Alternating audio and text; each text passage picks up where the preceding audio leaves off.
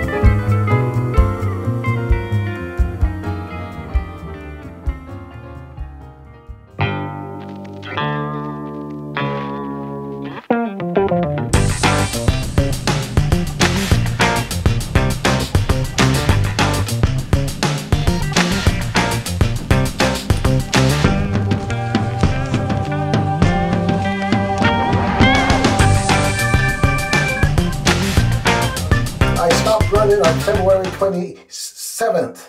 That was the last time I ran. And the last time I walked for exercise was March 17th.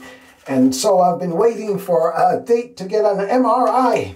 And this letter right here says that, oh, yes, yes, yes, I have an appointment for an MRI on April 11. That is next week, Monday. Exactly 1 week away, and I can't wait. Good morning.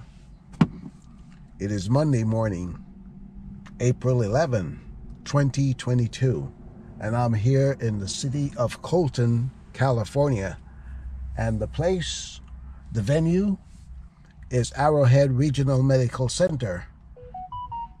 I'm here because it is time to get an MRI on my left knee. Yeah, I'm here early. It's about 10. It's about 10 minutes to 10 o'clock. My appointment is at 11 o'clock. So I'm going to be in the office to check in at 10:15. I'm in the parking lot. All I have to do is to change into my medical clothes, presentable clothing, my jeans and my sweater, and I'll just walk down. It's about 4 to 5 minute walk right to the hospital entrance. Yeah, I'm excited. See what happens with the MRI to the left knee. Yeah, I also have my pain medication. I have to show up with these medications in case they want to see what they are, and I haven't used any of them yet. It's a cream, the gel, and also I showed you 240. A pharmacy team member will be with you shortly. We look forward to serving you. Yeah, acetaminophen. You got to say it right. Yeah. But I don't use pain medication. And I don't really have pain in the knee, except when I try to run, and I haven't tried any running since February 27. So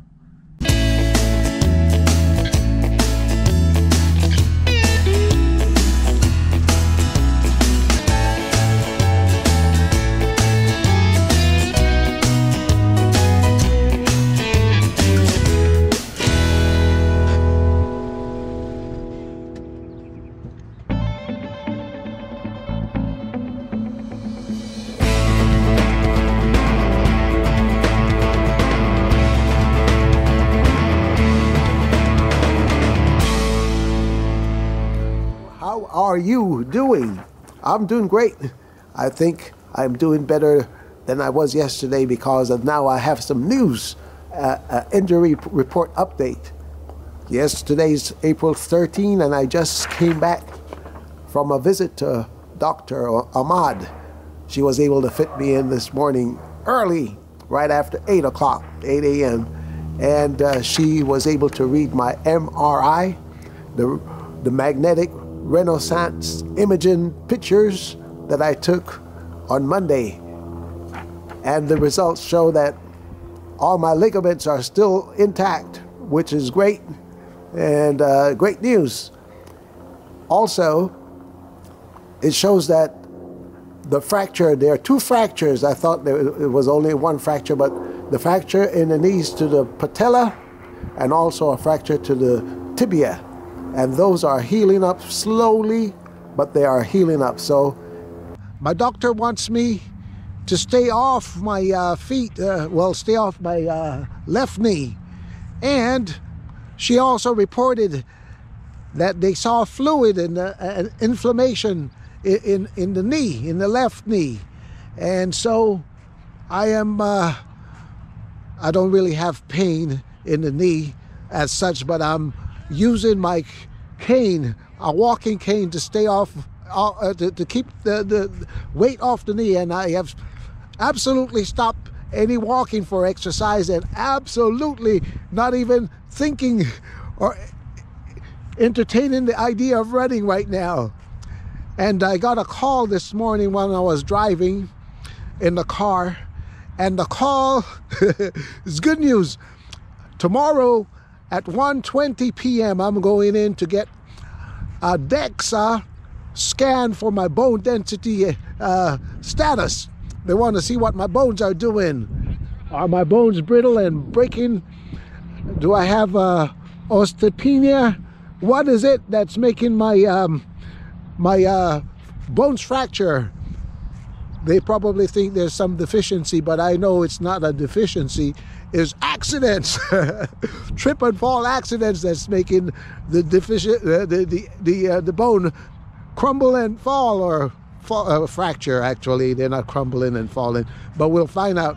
And another great news is that I have finally an appointment to see Orthopedic, but it is not until May 19.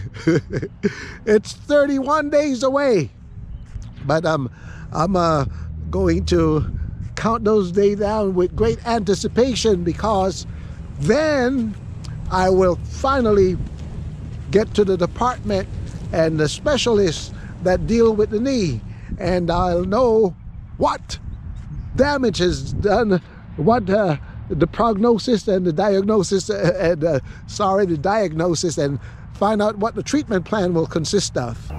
And according to my doctor, according to Dr. Hamad, Orthopedic, they take knee injuries seriously. So that sounds good. Sounds like they'll be, doing due diligence to get the knee back into function. And